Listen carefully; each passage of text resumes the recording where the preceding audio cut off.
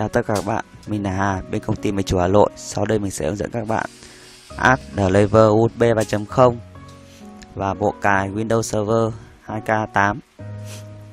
Chúng ta sẽ copy file boot.wim trong bộ cài ra. Đây, đường dẫn đây các bạn nha.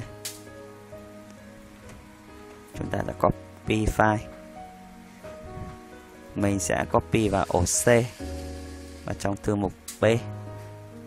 Đây. Và mình sẽ tiếp theo mình sẽ download driver cho máy cần cài. Mình ở đây đang dùng máy Super, mình sẽ download đúng, mình đang dùng bên s11ssl. Mình sẽ download về. Sau khi download về, chúng ta sẽ copy lấy file driver ở trong file USB 3.0. Đây, copy ra đây. Bước tiếp theo, chúng ta sẽ dùng lệnh để giải lén thư mục boot.wim ra. Mình sẽ, các bạn nhớ phải mở trên quyền admin nha.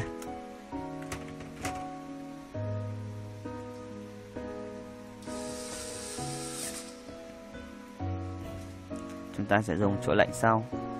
Đây là lệnh. Chúng ta sẽ giải lén thư mục. Mình sẽ giải lén ra thư mục A. Trên đây.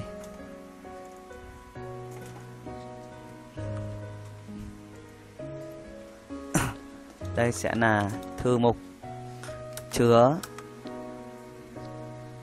file lén ra. Đây, A đây. Thư mục A của mình đang trong thư mục B ở ổ C. Mình sẽ là có B sạc A. Và file boot.wim thì mình đang để ở ổ C trong thư mục B. Và chúng ta enter để giải lén. Chúng ta phải đợi trong giây lát để giải lén.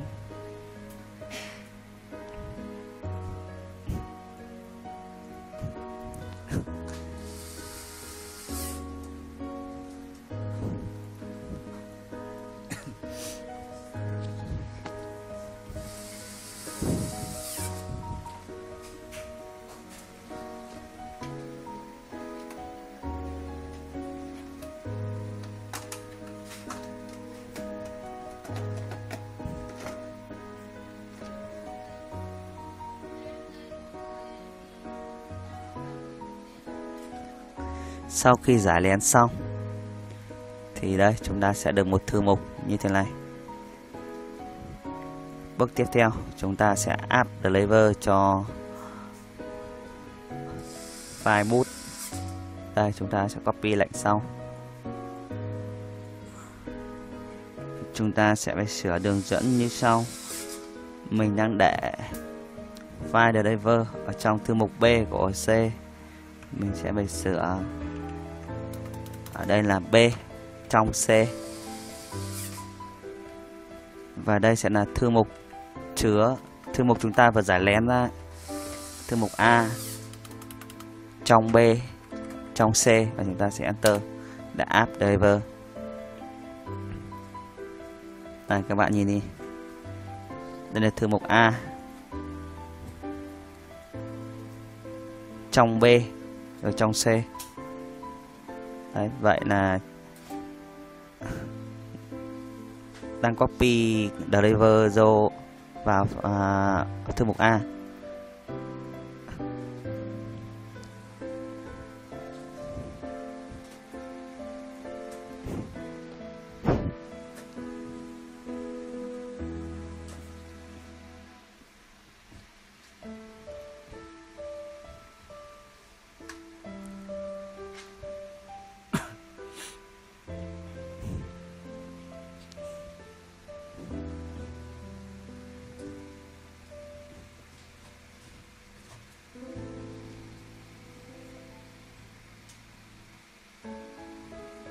Sau khi copy xong, chúng ta sẽ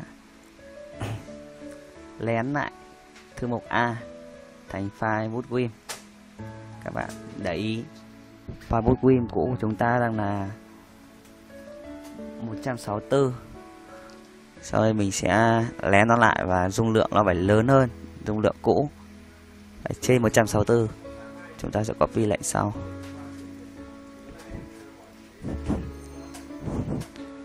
Đây, chúng ta cũng sẽ sửa một số đường lệnh sau. Ở đây của mình là đây là thư mục giả lén vừa nãy, có nghĩa là thư mục A. Chúng ta sẽ B A trong B trong C và Enter thì nó sẽ tự lén lại.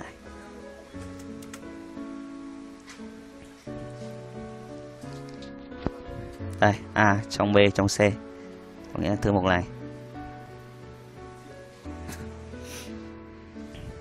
Chúng ta sẽ phải chờ đợi trong giây lát. Sau khi chạy xong thì dung lượng file boot.wim của chúng ta sẽ thay đổi. Đây các bạn thấy nó đang thay đổi từ 164 đến 170 rồi.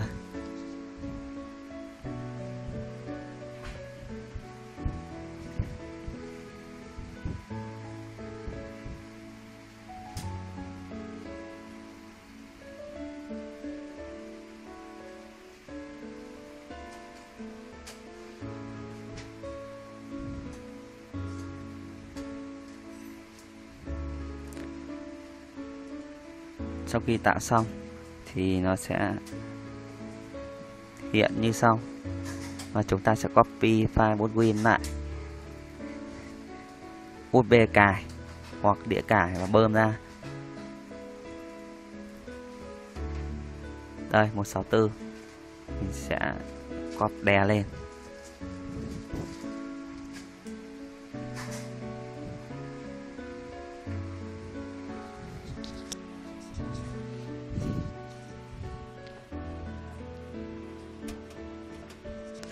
Sau khi copy xong chúng ta sẽ cho USB vào và cài bình thường.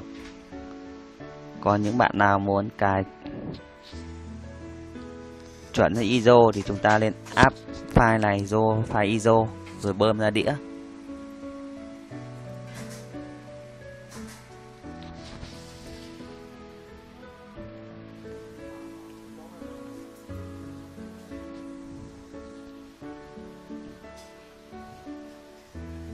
Chúng ta sẽ đợi nó copy xong rồi cho vào cài thôi.